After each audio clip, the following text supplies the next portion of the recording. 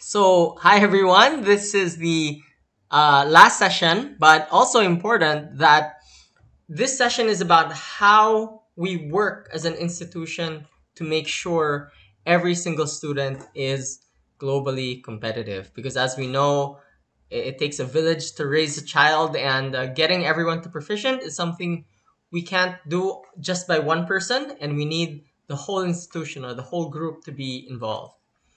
So we came up with a quick survey or just a quick tool for schools to look at what are the different areas where we need help in and we need to improve it and how do we get there. So before you start answering the tool, these are the areas that we're talking about.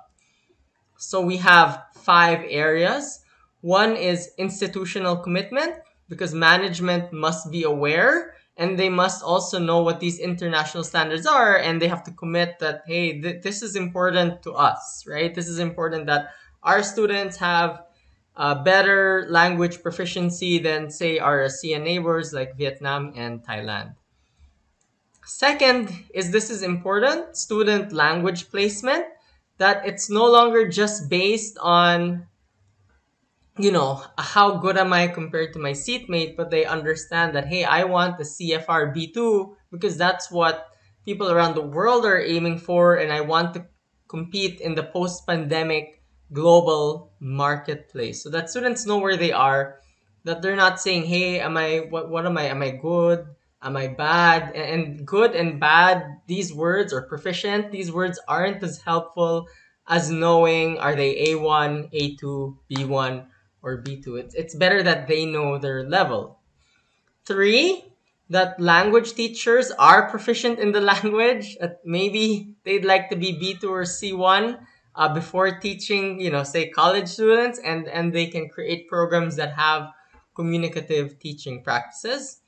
4, student language training effectiveness and availability. So 2 things. Number 1, that they're available, that if I need 400 hours of learning, it's somewhere, right? Like at least there's a link to a YouTube channel, but somebody knows where all these resources are. Even if it's just a poster that they put up, this is where the resources are. That would be enough. And second, effectiveness, and saying, if I'm an A2 learner, I'm not going to get content like purposive communication, which is C1, right? So at least people are matched to their level of ability. And lastly is student quality assurance. Do we really want to graduate students who are CFR A2? Or say maybe they take a test before they graduate, and any test or even some sort of assessment with a teacher, and saying, if I am CFR A2, maybe it doesn't make sense for me to graduate yet. And we already saw that they doubled their salary just speaking English or speaking only one language, right? It's like a jump of times 2. Maybe they want to learn English over the summer before getting their degree. Okay, so let's start with the first. Key area 1 would be institutional commitment, that senior management is aware and they set international standards based on the CFR, and they can understand that data. So we put 4 points under key area 1. It's that senior management is aware and they can set CFR targets. What target should be each? Should it be B2 for all, etc.? 1.2 is they understand what the CFR framework is, and at least ASEAN CFR benchmarks, that they know what's Malaysia asking for, what's Vietnam asking for, what's Thailand asking for. So they're aware and they can make decisions not based on what we see around us, but based on the post-pandemic global workforce, what their students need to compete. Okay, 1.3, that when they get the data, they can understand, right? Like if 30% of students are in A2, they know what that means. And 1.4, that they can see, they can look at the pre-test and post-test, maybe first year, these are the scores, fourth year, these are the scores, and then they can actually understand, did these kids improve or not? 1.4. I wrote, and you might want to take a picture of this. This is representing TOEIC and TOEFL. But at least for senior management, this is important for them, that they can see that there's these number of institutions using, say, the TOEIC or CFR tests to really check where their English language levels are. So this is probably nice to take a photo and show them that, hey, these are the Philippine schools doing it. These are the Malaysian universities. This is Thailand. What's stopping us? So this is very helpful for senior management so that they know they're not in a vacuum, and there's a lot of universities already using the CFR. And this is just the TOEIC test. These are all TOEIC test users. But maybe, when you add in the other assessments, also CFR, this list will grow even bigger. Okay, second, student language placement. So, a lot of you, well, some of you know how expensive international English assessments are. Like, say the TOEFL test would be $200, IELTS maybe $250. So ETS, the Educational Testing Service, develops PISA. They develop a lot of PISA test items. They are the developer of the TOEIC test and the TOEFL test. So this is really the best in the world type items, and they give a free test on their website. So if you actually type I think it's gonna be called the TOEIC test projector. I'll probably put that in the description below. You can take a free test to find out what is the CFR level. So when we actually say key area 2, do students know their score? I'm showing you this because it's free, right? Students can get started, and it's just important that they know what their level is, rather than going their whole life and saying, I don't know what my score is, I just know I'm nosebleed. But what is nosebleed? Is that A1 or A2? And they don't even have a target. So them knowing what their score is, what their target is, and the resources to help them get there, that's really what we want to look at. So key area 2, 2.1, that they have scores based on any assessment. So again, we discussed the self-assessment grid that you can give to the registrar and just say, can you just add this when they admit? They can just write, what am I, A1, A2, B1, B2, right? There's like a self-assessment grid, or a free assessment, or, probably, or they can actually take one of these standardized tests. So 2 out of the 3 options are free, right? Second, 2.2, that maybe in the end, for post-test or secure test or test to graduate, then you can no longer use free things, right? Because they'll just, it introduces a lot of bias when it's tied to a decision. So when it's tied to a decision, maybe they actually have to take something proctored, because then, their scores really do have a meaning, and it would reflect on what would happen based on their scores. Third, I guess this is that language teachers are able to meet minimum language standards that are being used in ASEAN. That would be B2 or C1. And then they have programs based on communicative teaching practices. So here, maybe full-time language teachers, they should have CEFR scores just as high as what ASEAN is asking for. So ASEAN tends to ask for a B2 or a C1. That's 3.1.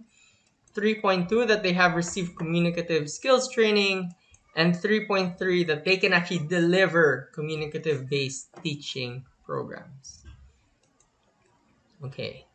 So, it's not super duper hard to create a CFR unit. So here, you can choose, say, a situation like home or family. I'll actually make this 2, and that would be 3, and then that would be 4. And I think PowerPoint's being interesting. So here, choose a situation or theme like home or family. That would be the theme of a unit.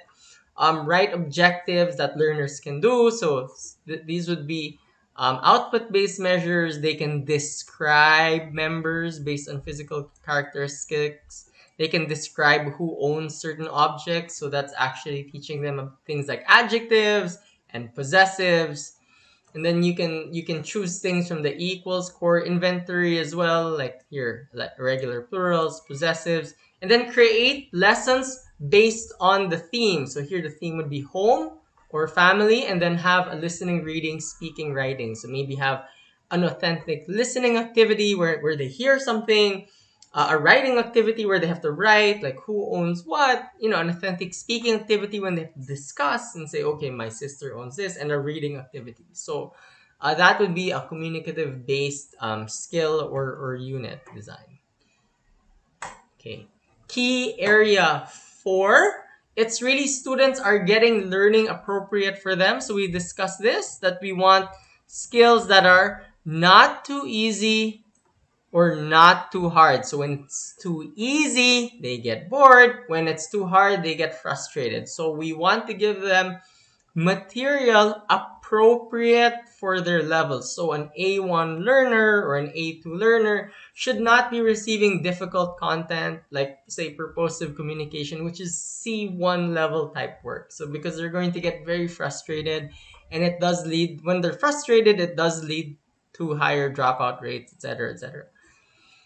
Okay, here. So key area 4, students are aware of what their level is and they're given instruction appropriate for their particular level. Okay, so key area 4, students are aware of their CFR level and the relevant ASEAN CFR standards. So if they're saying nosebleed, A1, A2, and saying, this is what they want in Thailand or Vietnam, what do you want for your life to compete or not compete? And I think some of the videos I shared of students actually, competing and saying even in foreign countries is good to show them that you're not just competing with the person next to you, but in the post-pandemic world, it is going to be a globally competitive landscape. Okay, 4.2, zone of proximal development. You're receiving instruction based on your level, not too easy, not too hard.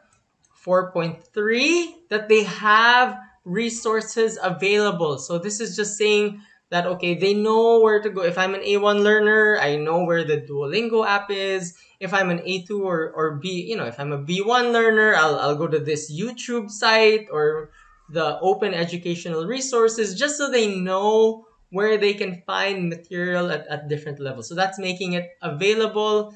And due to a lot of time constraints generally and cost constraints, we want to check the self-paced format. So if we can't squeeze in those hours, they can do it self-paced.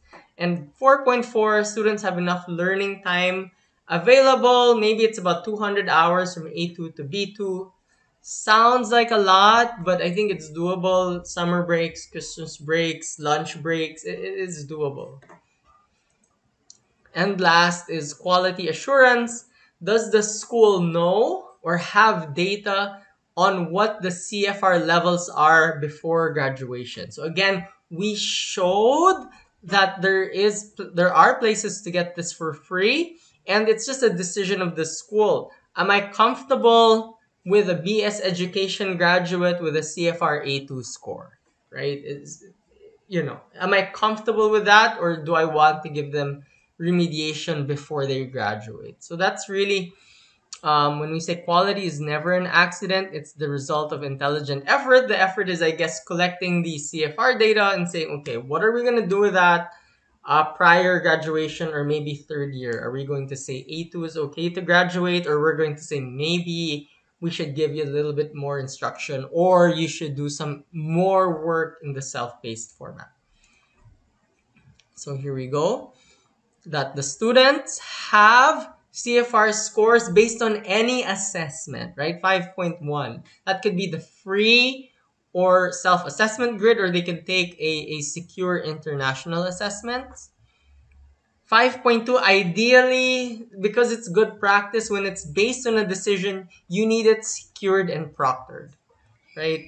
And then lastly, that, based on the scores, that maybe there's a remediation program in place or just a general guideline. What do I do if I don't meet the scores?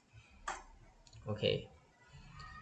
So here, this is just an example from Korea.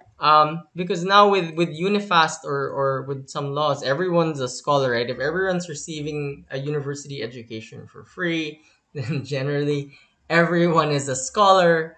So this might be a good reading list or just something good to show students that you know they're required. This is in Korea, so to get their scholarship first year they have to start on 650, and every year they have roughly a 50 to 90 point improvement. So here 620 as a freshman, grow by 90 points a freshman to sophomore, grow another 50 points as a junior, and then grow 90 points as a senior. So that's part of their scholarship activities, to grow 90 points every year, and roughly that's the jump from B1 to B2, right? So that is their goal, to have their scholarship, and this is in Korea, a minimum B1, and to graduate they have to hit a B2, right? Okay, so lastly, it's important that multiple departments are involved. Just to summarize, to improve language skills, the registrar to help you collect data as well. Senior management has to be involved, that they have to know what these scores are, how to analyze them. Student placement has to be in place as well. Students have to know, what is my score, right? How do I improve things targeted to my ability? Can there be a remediation program? And then lastly, QA, quality assurance policies. Do we want A2 students to really graduate and represent what a graduate from our school is to the world? Whew, so that was a lot, and I'm gonna end with this. Um, so if you have questions on some stuff related, so here, this is a nice, cute way to get started. I worked on the English curriculum, English for Tagalog speakers for Duolingo. Questions about that, feel free. We're for the participants of these workshops. There are grants for a few TOEIC assessments, for like a research grant if you want to find out what is the score of my students.